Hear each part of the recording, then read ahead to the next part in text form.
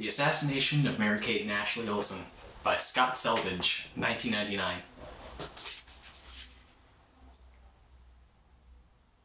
And this is like a scenario that I had a long time ago in my life. I mean, okay, it's I'm a little in love with someone.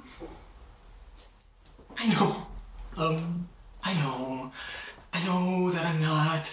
I'm still in the days of... I'm still in the days of...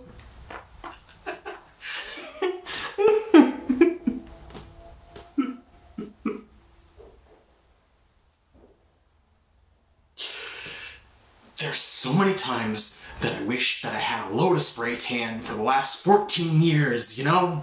Just to disguise myself.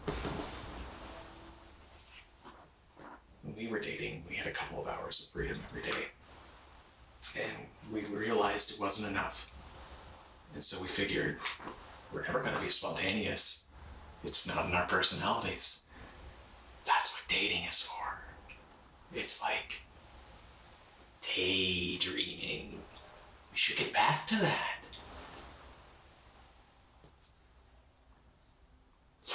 Look at all these things. Mary-Kate and Ashley. They have the best in them all, as if they're born for the office of the presidency.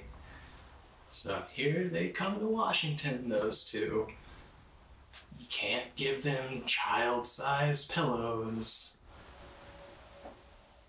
I get tired of these soulless times. Just turn up the radio, Kim, please.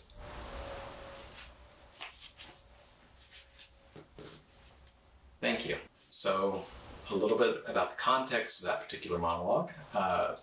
The speaking character, Victoria, is in the back of a Chevrolet Suburban driven by her sister, Kim.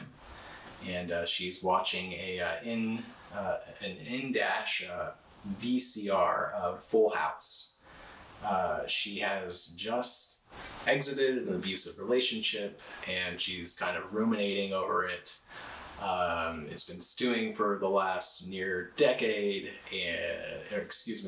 almost 2 decades.